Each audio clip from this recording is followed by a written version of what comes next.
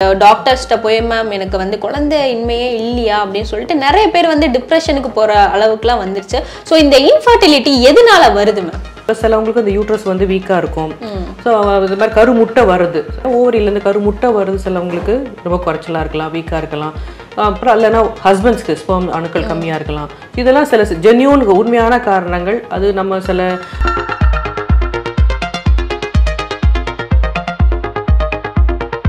டுகெதரா இருக்கிற டைமிங்ஸ் எல்லாம் உங்களுக்கு கம்மி ஆயிடும். அது தவிர இந்த பிசிஓடி ப்ராப்ளம் இருக்கிறவங்க வந்து ஃபுட் ஹேபிட்ஸும் சில பிசிஓடி பீப்புள் வந்து ரொம்ப ஒபிஸா இருப்பாங்க. ஸோ ஒபிஸா இருந்தால் இன்னும் மோசம்.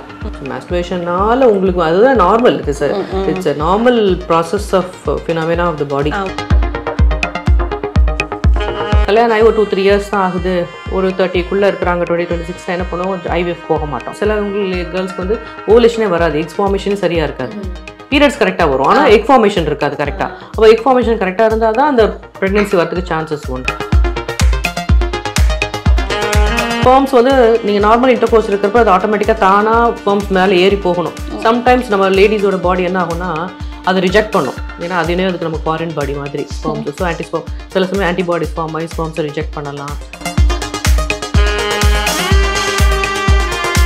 ஸோ அந்த ஜீன் வந்து இந்த அப்பாவுக்கும் இருக்கலாம், அப்பாவோட தங்கச்சிக்கும் இருக்கலாம். சரியா? இப்போ தங்கச்சியோட பையனுக்கும் அந்த ஜீன் போயிருக்கலாம். இப்போ ஒன்று அத்தை மாமா பொண்ணை கல்யாணம் பண்ணுறப்ப என்ன ஆகும்னா இது ரெண்டும் இதுக்கு இருக்க பாதி ஜீன் இதுக்கு இருக்க பாதி மாதிரி சேர்ந்துடும். சேர்ந்து ஃபயர் வந்துற மாதிரி அது எஸ்டாப்ளிஷ் ஆகிடும்.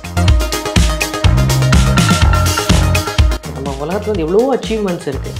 பட் ஒரு பொண்ணை அம்மாவாக்குறது தான் பெரிய அச்சீவ்மெண்ட்டு. நமக்கு அது அந்த குழந்தை எடுக்கிறப்போ இல்லை.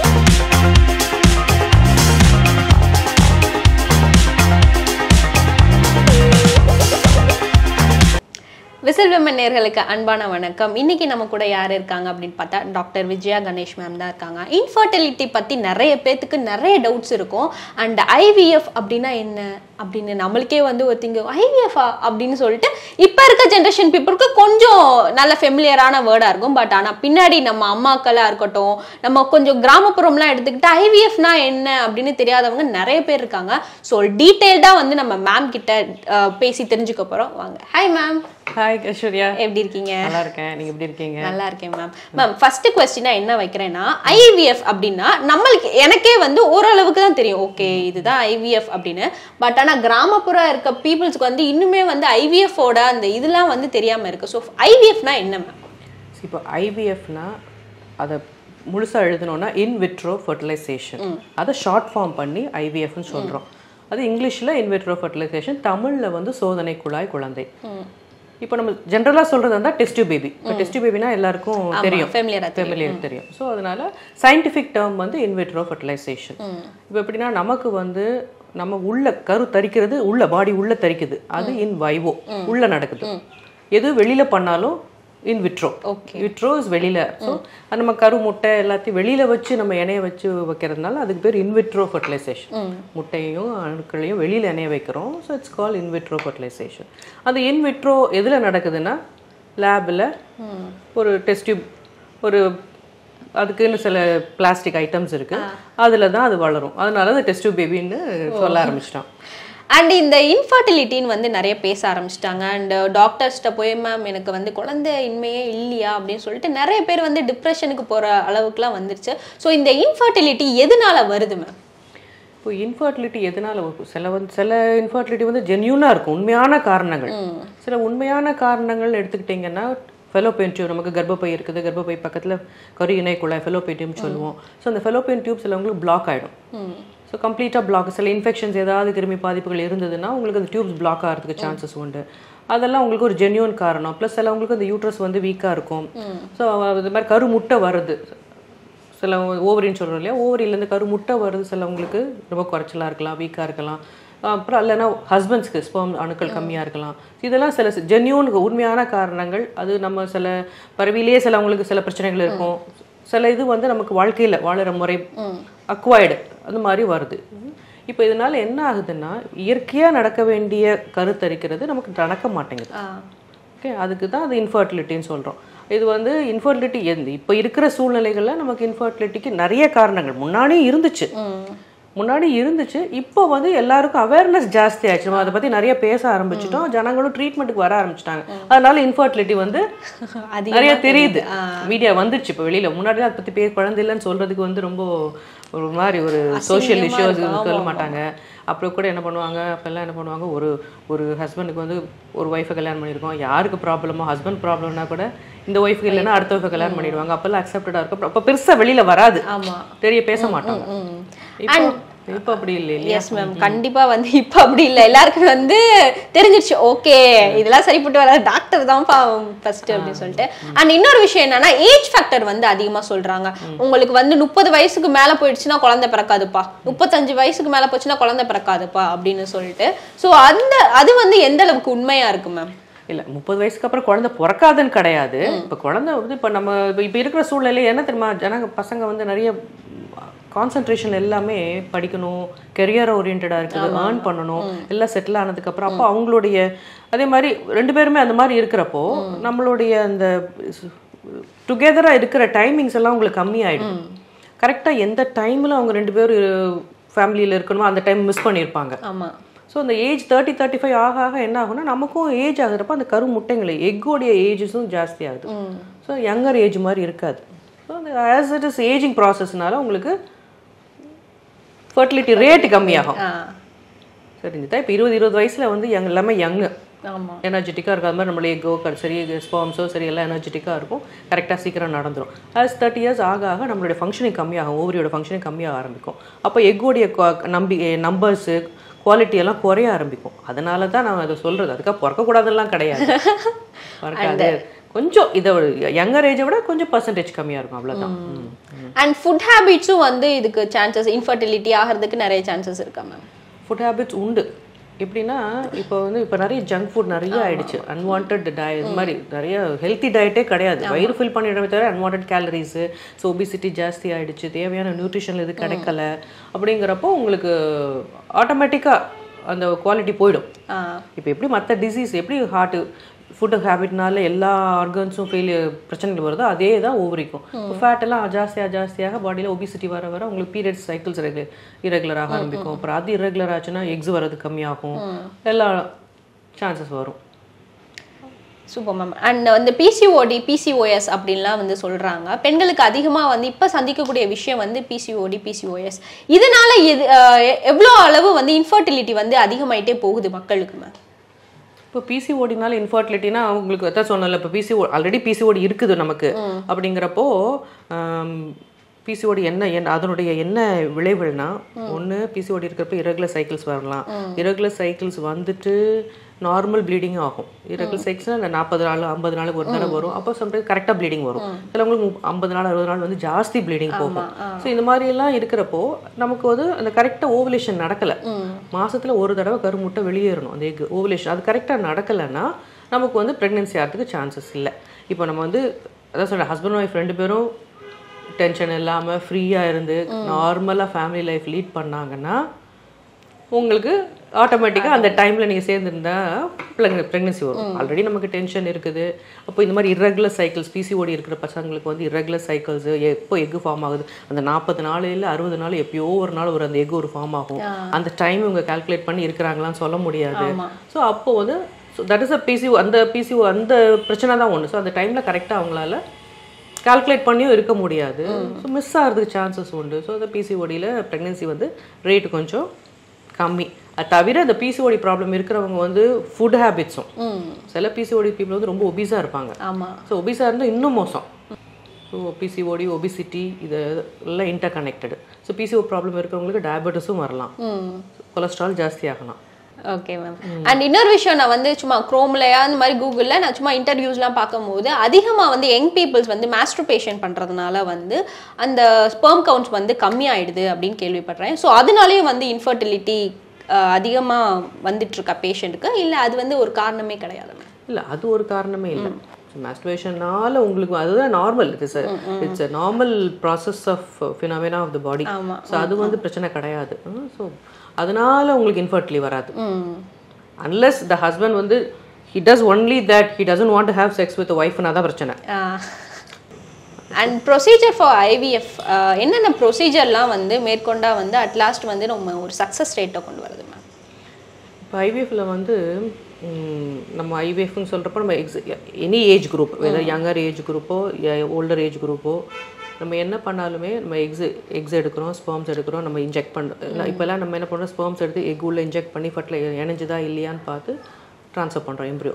இப்போ இது வந்து நம்ம இப்போ இன்றைக்கி எக் எடுக்கிறோன்னா ஒரு 24 hours 48 hours அது வந்து வளர ஆரம்பிக்கும். நம்ம சயின்ஸில் படிச்சதா தெரியும். 2 cell ஆகும். ஃபஸ்ட்டு வந்து டிவைட் அப் 2 cell 4 cell 8 cell.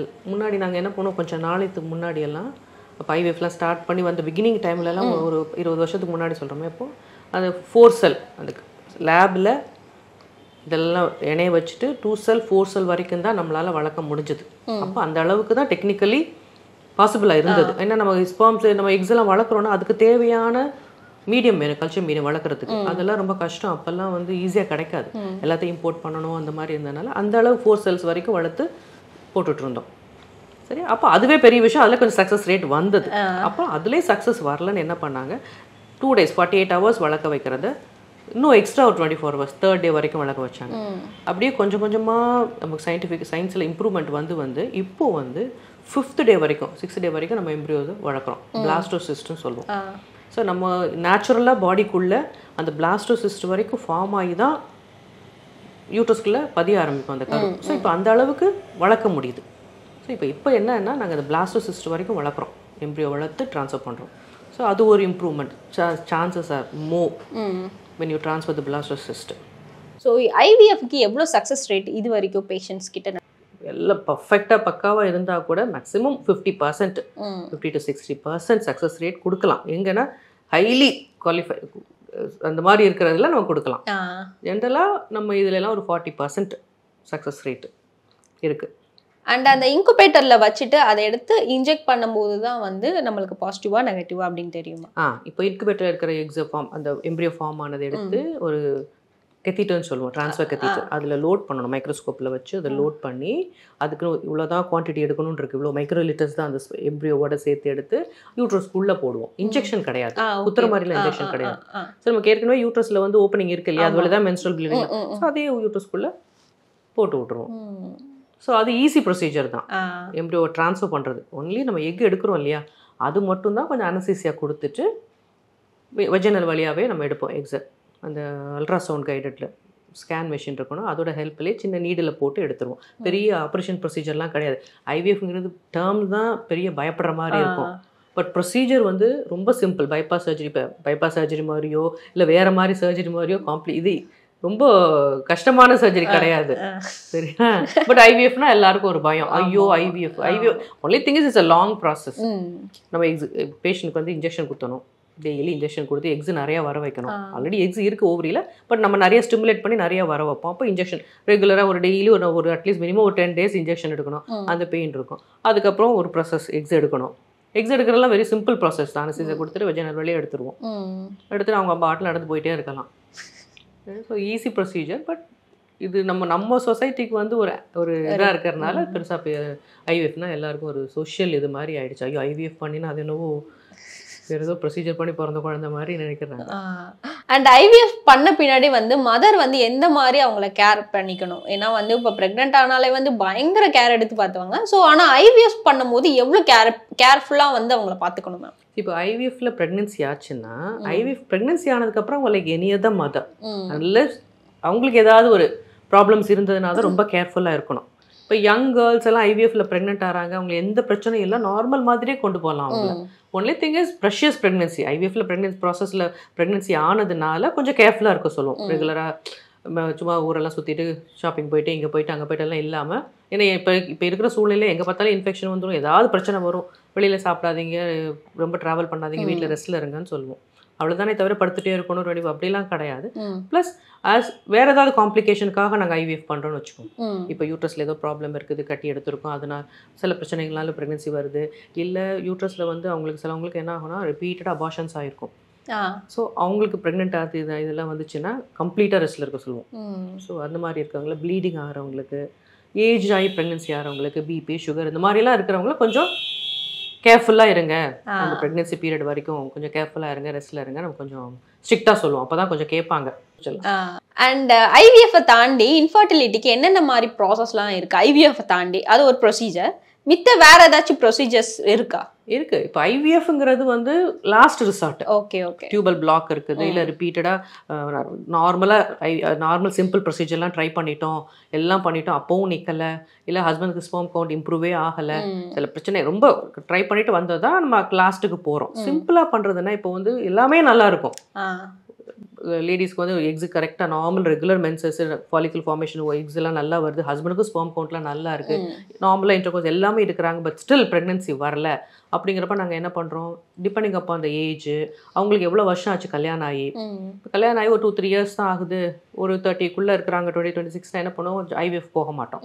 நம்ம என்ன பண்ண சொல்லுவோம், அவங்களுக்கு ஃபாலிகுலர் மானிட்டரிங் சொல்லுவோம், வர சொல்லிட்டு அவங்களோட எக் ஃபார்மேஷன் எப்படி ஆகுது, ரெகுலராக நேச்சுரலாக எவ்ரி மந்த் வர மாதிரி ஓவலேஷன் நடக்குதா, சில கேர்ள்ஸ்க்கு வந்து ஓவலேஷனே வராது, எக்ஸ் ஃபார்மேஷனே சரியாக இருக்காது, பீரியட்ஸ் கரெக்டாக வரும், ஆனால் எக் ஃபார்மேஷன் இருக்காது கரெக்டாக. அப்போ எக் ஃபார்மேஷன் கரெக்டாக இருந்தால் தான் அந்த ப்ரெக்னென்சி வரதுக்கு சான்சஸ் உண்டு.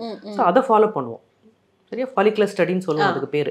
ஓவலேஷன் மானிட்டர் பண்ணுவோம். ஸோ கரெக்டாக அந்த ஓவலேஷன் வர டைமில் ஹஸ்பண்ட் அவருக்கும் நம்ம ஸ்பெர்ம் கவுண்ட்டு எல்லாம் நல்லா இருக்கான்னு பார்த்து அந்த டைமில் இன்டர்கோர்ஸ் இருக்க சொல்லுவோம். சப்போஸ் இந்த இன்டர்கோர்ஸ் இந்த டைம்டு ஐயுஐ, அதாவது follicular study with timed intercourse, இதில் ப்ரெக்னென்சி வரலன்னு வச்சுக்கோங்க. அப்போ என்ன பண்ணுவோம், இந்த கேர்ளுக்கு வந்து டியூப்ல பிளாக் இருக்கான்னு செக் பண்ணுவோம். இதை பார்த்து டியூப்ல பிளாக் இல்லைன்னு வச்சுக்கோங்க. அப்போ என்ன பண்ணுவோம், ஹஸ்பண்டை 7 கொடுக்க சொல்லிட்டு ஓவலேஷன் நம்ம வந்து எக்ஸ் பார்த்துருக்கோம், பட் ஸ்டில் ப்ரெக்னென்சி வரல, ஹஸ்பண்ட் கவுண்ட்டு நல்லா இருந்தாலும் ப்ரெக்னென்சி வரலங்கிறப்போ ஹஸ்பண்டை 7 சாம்பிள் கொடுக்க சொல்லி அதில் அந்த ஸ்பெர்ம்ஸ் எடுத்து நம்ம யூட்ரஸில் போட்டு விடுவோம். அதாவது ஸ்பெர்ம்ஸ் வந்து நீங்கள் நார்மல் இன்டர்கோர்ஸ் இருக்கிறப்ப அது ஆட்டோமேட்டிக்காக தானாக ஸ்பெர்ம்ஸ் மேலே ஏறி போகணும். சம்டைம்ஸ் நம்ம லேடிஸோட பாடி என்ன ஆகும்னா அதை ரிஜெக்ட் பண்ணும், ஏன்னா அதுனே அதுக்கு நம்ம ஃபாரின் பாடி மாதிரி ஸ்பெர்ம்ஸ். ஸோ சில சமயம் ஆன்டிபாடிஸ் ஃபார்ம் ஆகி ஸ்பெர்ம்ஸை ரிஜெக்ட் பண்ணலாம். இல்லை வேறு ஏதாவது அன்ஃபேவரபிள் கண்டிஷன்ஸ் இந்த வெஜைனால இருந்ததுன்னா ஸ்பெர்ம்ஸ் மேலே போகாது. ஸோ இதை பைபாஸ் பண்ணுறதுக்காக இன்ட்ரா யூட்ரைன் இன்செமினேஷன் ஒரு ப்ராசஸ், அதுதான் ஃபஸ்ட்டு நம்ம ஃபாலோ பண்ணுவோம். ஸோ அந்த இன்ட்ரா யூட்ரைன் இன்செமினேஷன் வந்து யாருக்குன்னா லோ கவுண்ட் இருக்கிறவங்களுக்கு, அந்த மாதிரி ரொம்ப லோ இல்லை, ஒரு மீடியமாக கவுண்ட் கம்மியாக இருக்கிறவங்களுக்குலாம் அந்த இன்ட்ரா யூட்ரைன் இன்செமினேஷன் ட்ரை பண்ணுவோம். இல்லை பிசிஓஸ் கூட நாங்கள் இன்ட்ரா யூட்ரைன் இன்செமினேஷன் ட்ரை பண்ணுவோம். இல்லை நார்மல் கவுண்ட்டு பட் ஆனாலும் ப்ரெக்னென்சியே வரலனாலும் இதெல்லாம் ட்ரை பண்ணுவோம். இதுதான் simple process. Okay okay. And super ma'am. Next வந்து இப்போ டெஸ்ட் டியூப் பேபி அப்படின்னா, நீங்க அது நம்ம ஓல்டு டேர்ம் தான். டெஸ்ட் டியூப் பேபி அப்படின்னா அவங்களுக்கு வந்து அந்த குழந்தைக்கு வந்து ஓவரா ரியாக்ஷன் இருக்காது, ஜஸ்ட் ஒரு ரொபோட்டிக் மாதிரி தான் இருக்கும் அப்படின்னு சொல்லிட்டு நான் சின்ன வயசுல கேள்விப்பட்டிருக்கேன். பட் அதெல்லாம் வந்து இப்போ வந்து கிளாரிஃபை பண்ணணும்னு நான் கேட்குறேன். ஸோ அந்த மாதிரி ஒரு அவ்வளோக்கா நம்ம நார்மல் பேபி மாதிரி ரியாக்ஷன் இருக்காது அப்படின்னு கேள்விப்பட்டிருக்கேன். அது என்ன மேம் உண்மையா? குழந்தைக்கு ரியாக்ஷன் அவ்வளோக்கா ரியாக்ஷன் இருக்காது அப்படின்னு சொல்லிட்டு நீங்க இப்பெல்லாம் நீங்க கேளுங்க, எல்லாம் சொல்லுவாங்க, மேம் உங்ககிட்ட பிறந்த குழந்தை தாங்க முடியல, அந்த சுறுசுறுப்பா அப்படி இருக்குதுன்னு சொல்லுவாங்க. எதுவும் இல்லை, நம்ம ஐவிஎஃப் பேபிஸ் எல்லாமே சூப்பர் ஸ்மார்ட்டாக இருக்குவாங்க. ஐவிஎஃப்னாலும் சரி இன்ஃபர்டிலிட்டி எது, ஏன்னா நம்ம என்ன பண்ணுறோம்னா ஒன்ஸ் நம்மக்கிட்ட வந்துட்டாங்கனாலே நம்ம நிறைய அவங்களுடைய ப்ராப்ளம் அறிஞ்சிட்டு அவங்களோட நியூட்ரிஷன் என்ன டெஃபிஷியன்சின்னு பார்த்துட்டு நம்ம சப்ளிமெண்ட்ஸ் கொடுக்குறோம்ல. ஸோ அதில் எல்லாமே நல்லா இருக்கும். ஸோ பிறக்கிற பேபிஸும் ஆக்டிவாக இருப்பாங்க. எதுவும் ஐவிஎஃப் பேபிஸ் வந்து எதுவும் டிஃப்ரென்ஸாக இருக்காது, நல்லா ஆக்டிவாக நல்லா இருக்கும். அண்ட் இப்போ ஜெனட்டிக்கலா பார்த்தா இப்போ ஒரு மாமாவை வந்து மேரேஜ் பண்ணிக்கிட்டா வந்து அவங்களுக்கு ஏதோ ஒரு குழந்தையில வந்து ஏதோ ஒரு பிரச்சனை வரும் அப்படின்னு சொல்லிட்டு நம்ம நார்மலா வந்து அது மித்தான்னு தெரியல, பட் இந்த மாதிரி கேள்விப்பட்டிருப்போம். ஸோ அந்த மாதிரி இந்த ஐவிஎஃப் பேபியா இருக்கட்டும், இல்ல ஜெனட்டிக்கலா வந்து ரிலேஷன் கல்யாணம் பண்ணிக்கும் போது அது ஏன் மேம் அந்த மாதிரி ப்ராப்ளம் வருது? இப்போ சொந்தத்தில் கல்யாணம் பண்ணுறோன்னா இப்போ நமக்கு வந்து இப்போ அது நம்ம இப்போ ஒரு வியாதி இருக்குது, இப்போ நம்ம அப்பா வழியில் அல்ல அம்மா சைட்லேருந்து நமக்கு வந்து ஏதோ ஒரு ப்ராப்ளம், இப்போ டயபெட்டிஸை எடுத்துக்கோங்களேன், அது ஃபேமிலியாக வரும். அப்போ வந்து இப்போ அப்பாவுக்கு டயபெட்டிஸ் இருக்குது, அப்போது அவங்களுக்கு வரதுக்கு சான்சஸ் இருக்குது, இப்போ குழந்தைக்கு வர சான்ஸ் இருக்குது. இதே இந்த பொண்ணு சரி, இப்போ ஒரு அப்பா ஒரு பொண்ணு, இந்த பொண்ணுக்கு அப்பா கிட்டேருந்து வரதுக்கு சான்சஸ். இதே பொண்ணு வந்து அப்பாவோட தங்கச்சியோட, அதாவது மாமா அத்தை பொண்ணை பையனை கல்யாணம் பண்ணுறாங்க. அப்போது என்ன ஆகும், அந்த அப்பாவுக்கு எப்படி டயபெட்டிஸ் வந்திருக்கும், தாத்தா கிட்ட இருந்து அவரோட அப்பாவுக்கு. ஸோ அந்த ஜீன் வந்து இந்த அப்பாவுக்கும் இருக்கலாம், அப்பாவோட தங்கச்சிக்கும் இருக்கலாம். சரியா, இப்போ தங்கச்சியோட பையனுக்கும் அந்த ஜீன் போயிருக்கலாம். இப்போ நீங்கள் என்ன பண்ணுறீங்க, இப்போ 2 பேருக்குமே அந்த டயபெட்டிஸ் உருவாக்கக்கூடிய ஜீன் இருக்குது. ஆனால் நமக்கு வந்து சில சமயம் என்ன ஆகும், அது ஆக்டிவ் ஆகாமல் அப்படியே இருக்கும். இப்போ ஒரு இது மாதிரி தான், ஒரு சின்ன ரெண்டு சேர்ந்தாதான் பூரி ஆகிற மாதிரி ஒன்று மட்டும் தனியாக தான் ஒழுங்காக இருக்கும். இப்போ இதுக்கும் இருக்குது இதுக்கும் இருக்குது. அவன் சொந்தத்தில்ங்கிறப்போ உள்ளுக்குள்ளே இருக்கிறனால அந்த ஜீன் எப்படினாலும் இங்கே ஸ்ப்ரெட் ஆகிருக்கும். இப்போ ஒன்று அத்தை மாமா பொண்ணை கல்யாணம் பண்ணுறப்ப என்ன ஆகும்னா இது ரெண்டும் இதுக்கு இருக்கிற பாதி ஜீன் இதுக்கு இருக்கிற பாதி மாதிரி சேர்ந்து ஃபயர் வந்துற மாதிரி அது எஸ்டாப்ளிஷ் ஆகிடும். ஸோ அதனால தான் எதுவுமே நம்ம சொந்தத்துக்குள்ளே கல்யாணம் பண்ணுறப்போ சுற்றி உள்ளுக்குள்ளேயே இருக்கும் அந்த jeans. More chances. Okay ma'am. Next வந்து என்ன, இப்போ ஐவிஎஃப் ட்ரீட்மெண்ட் பண்ணுறோம் அப்படின்னா அது வந்து நம்ம இன்குபேட்டரில் வைக்கிறோம், அந்த ஸ்பெர்ம் எடுத்து எக் எடுத்து இது பண்ணுறோம். ஸோ நம்ம பேஷண்ட் வரும்போது கேட்பாங்களா இது வந்து எங்களோட தான், ஒரு டவுட்டோட இருப்பாங்களா? ஸோ அதெல்லாம் வந்து எப்படி கிளாரிஃபை பண்ணுறீங்க மேம்? இப்போ பேஷண்ட் வந்து அவங்களுக்கு என்ன மாதிரி நான் எல்லாமே நம்ம இது பண்ணிடுவோம், நேம் பண்ணிடுவோம். ஃபஸ்ட்டு வந்ததுலேருந்தே பேஷண்ட்டோட ஒரு ஐடி நம்பர் கொடுக்குறோம். ப்ளஸ் அவங்களுடைய எதுனாலுமே எல்லாத்துலேயுமே லேபிள் நடக்கும். எந்த மிஸ் பண்ணுறதுக்கும் நமக்கு சான்சஸே வராது. ஹஸ்பண்ட் ஸ்பெர்ம்ஸ் கொடுத்தாலும் அந்த அவர் கலெக்ட் பண்ணி கொடுக்குற கண்டெய்னர்லேருந்து நேம், பிளட் எல்லாம் எழுதிடுவாங்க.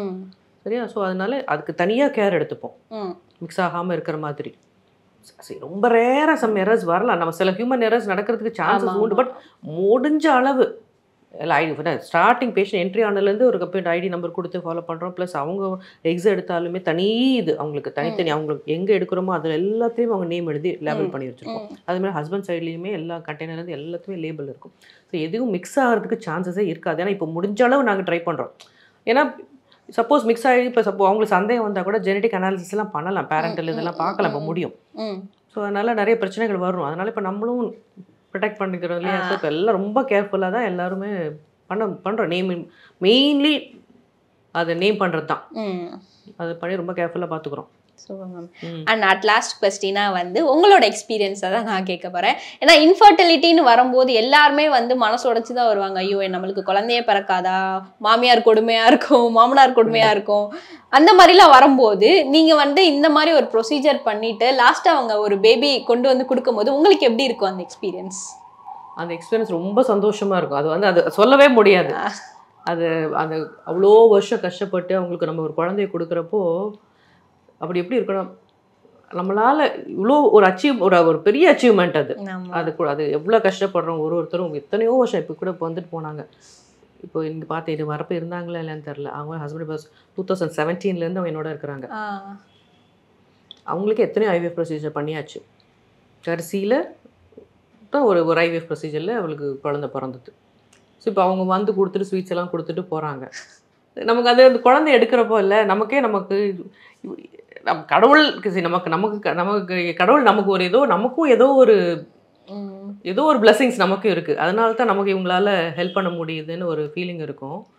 அது தவிர வந்து எப்படின்னா நம்ம உலகத்தில் வந்து எவ்வளோ அச்சீவ்மெண்ட்ஸ் இருக்குது. பட் ஒரு பொண்ணை அம்மாவாக்குறது தான் பெரிய அச்சீவ்மெண்ட்டு. சூப்பராக வந்து இந்த கான்வர்சேஷன் முடிஞ்சு மேம். ஐவிஎஃப்னா என்னன்னே தெரியாமல் நிறைய பேர் இருக்காங்க, அண்ட் தெரிஞ்சும் நிறைய டீட்டெயில்ஸ் தெரியாமல் நிறைய பேர் இருக்காங்க. ஸோ அதெல்லாம் வந்து இந்த இன்டர்வியூ மூலமாக அவங்க தெரிஞ்சிட்ருப்பாங்கன்னு நினைக்கிறேன். சூப்பரான ஒரு கான்வர்சேஷன். ரொம்ப தேங்க்யூ ஸோ மச் மேம்.